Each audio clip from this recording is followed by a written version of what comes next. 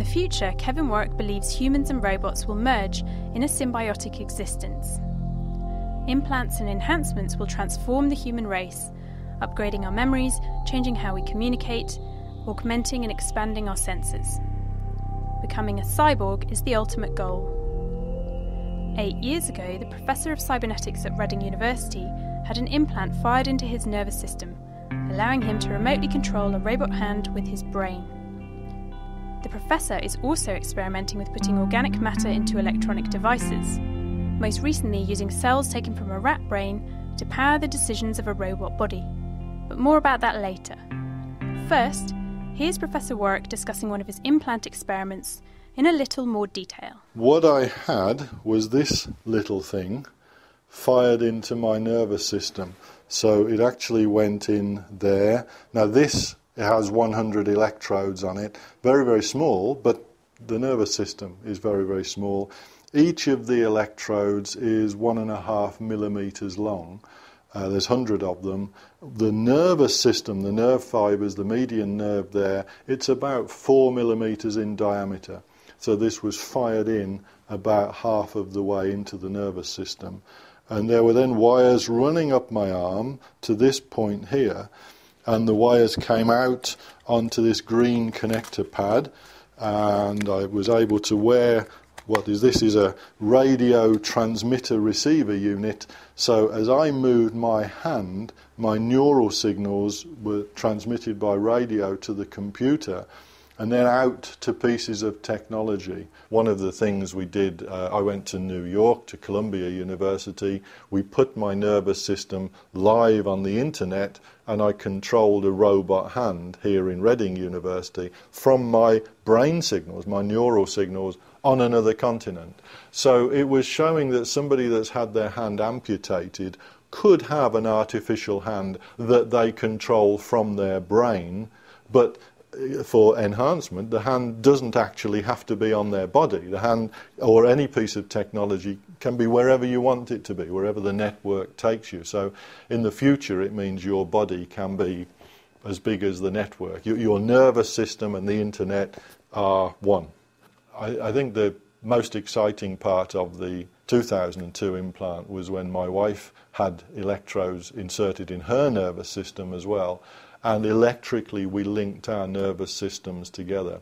So when she moved her hand, my brain received a pulse. We were actually picking up her neural signals, sending them across the internet to stimulate my nervous system. So when she went doop, doop, doop, my brain received doop, doop, doop, 3 pulses, directly, electrically, as it were, signals from her brain to my brain. That was tremendously exciting because it actually worked. I felt the signals from my wife's movements, and I could see that clearly with neural implants brain to brain, the same technology ultimately will be able to communicate directly brain to brain, if you like, by thinking to each other.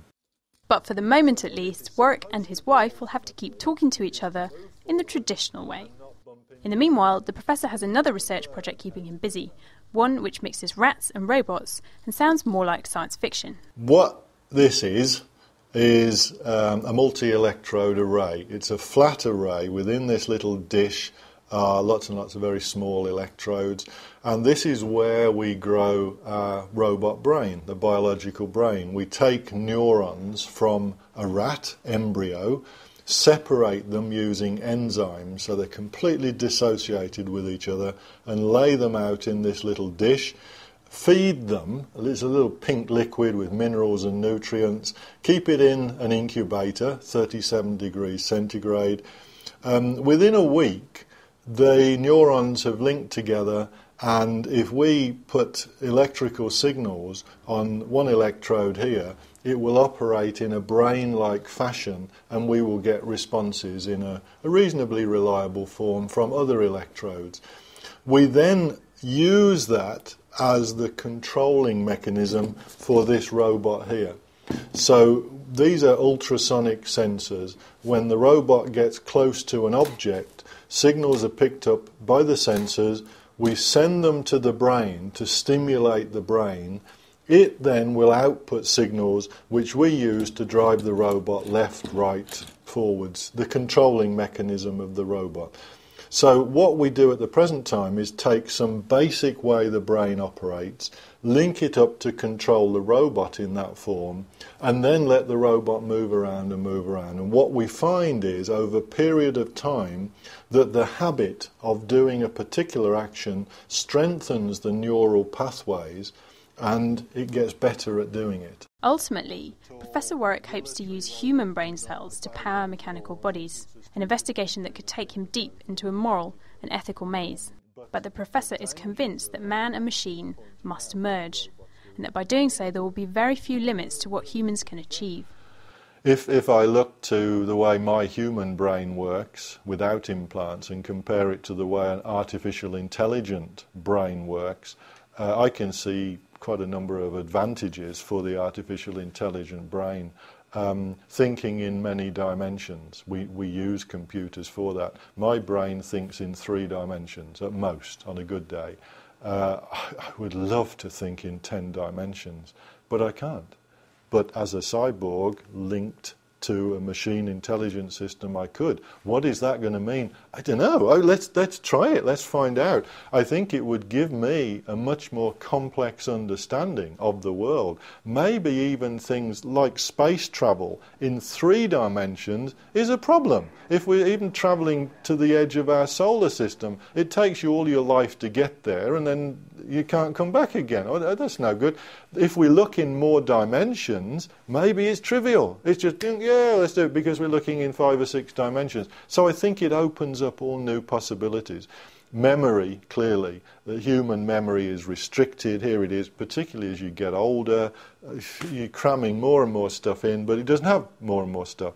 Marvin Minsky has said if you live to be 100, you can download your entire human memory onto a single CD. Now, he's from MIT, he must be right, that's how it is, but the point is it's just a small memory space where if you look at an artificial intelligence system, it's networked. You're not talking about this little bit of memory there, you're talking about this network memory around the global memory. I'd love to have global memory, so if I don't need to remember anything, it's in this network. Great, I can use my brain for other things. So memory, extrasensory input. Humans sense about 5% without our vision and hearing. It's about 5% of what's going on around us at any time. That's our perception of the world is so restricted. I'd like to understand what's going on around me in ultraviolet and ultrasonic and X-ray. I want to have that broader experience. Communication, I think, is the biggest advantage, if you like, for artificial intelligence. How humans communicate is so pathetic. We have complex signals in our brains. We convert them to these mechanical pressure wave speech, which is some trivial coded message. It bears hardly any relation to what we're thinking about. And for another person to try and understand, even if you've been married 50 years, your spouse has no idea, what are you thinking about that?